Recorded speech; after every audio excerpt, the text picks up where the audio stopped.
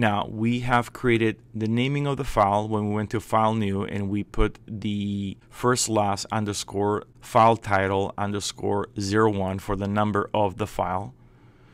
And when we save it, when we go to File, Save As, we are going to select first the format, which is going to be JPEG.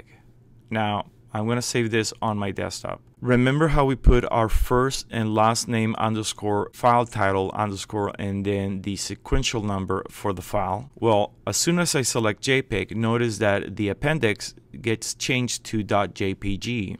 So if I was to save this as a Photoshop, it would be .psd. In this case, we want JPEG.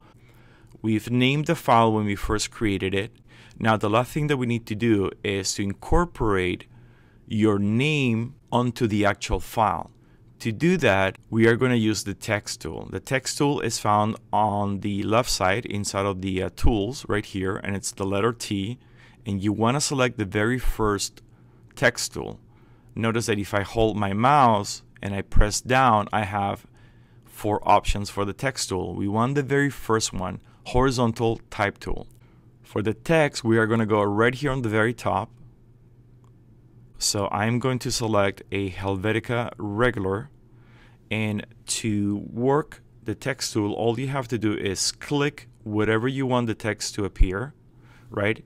Right here on the top we have justify left, justify center, and justify right. If you're going to put your name on the bottom right, use the justified right, so all the text will start on the right hand side. So I'm going to name this the same way that I named the file, underscore 01. Now, in order to make this font smaller, with the mouse, I'm going to click and drag and select all my text right here. And right here on the very top, I'm going to select a smaller font, something like a 24, or I can even double it, a 48. It's going to give me a really good size. Now to deselect it, select the move tool on the very top, and there you have it.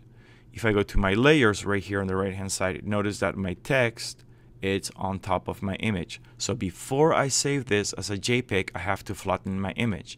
How do I do that? Well, we're going to go to our layers. On the right hand side, these 4 horizontal lines icon, I'm going to click on it and I'm going to go to flatten image. I can do it here, or I can go to layers, and on the very bottom I can go to flatten image. Now that my image has been flattened with my artwork and my name, I can go to File, Save As, and I can select JPEG. Notice that we have our first last name underscore file title underscore 01 nomenclature. So as soon as I hit save, I'm going to get the JPEG option. I'm going to select 10 or 11, and I'm going to hit OK, and it will save the file. And this is how we create a digital file for presentation.